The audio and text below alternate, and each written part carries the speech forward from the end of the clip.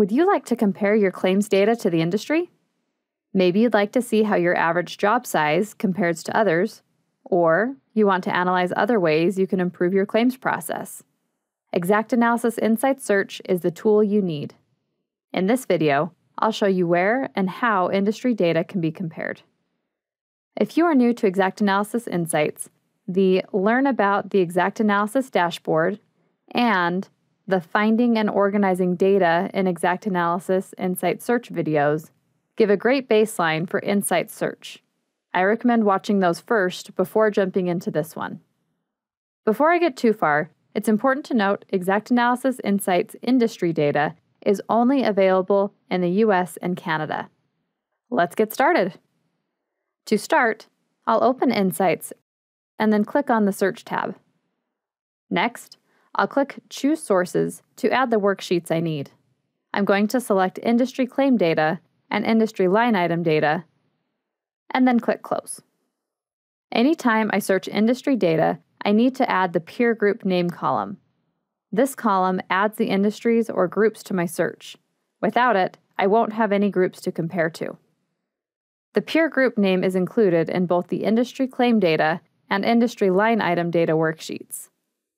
To add the column, I can use the Search Columns option, or I can scroll within the worksheet. This time, I'm going to use the Scroll option.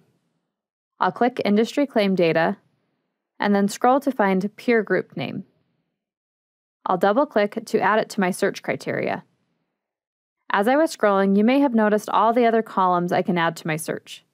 I'm going to add a few other items from Industry Claim Data to my search. In this case, I want to include response times and estimate totals in my data. In Search, I'll add Estimate Returned Count and Profit Amount. Based on the results, Insights automatically picks the best way to view the data, in this case a chart. I can switch to Table View if needed. Whatever view I choose, I'll be able to see the breakdown of data across the industry.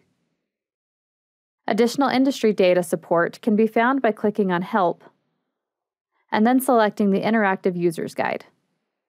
Insights will automatically be selected. Now, all I need to do is click Search and then select Industry Data. This page is updated frequently with current and relevant information, so be sure to keep an eye on it. And that's how to compare your data to the industry using XactAnalysis Insights Search. Fill out the survey below to let us know if there's anything you'd like to learn more about. And be sure to like this video and subscribe to our channel for more Xpert tips each week.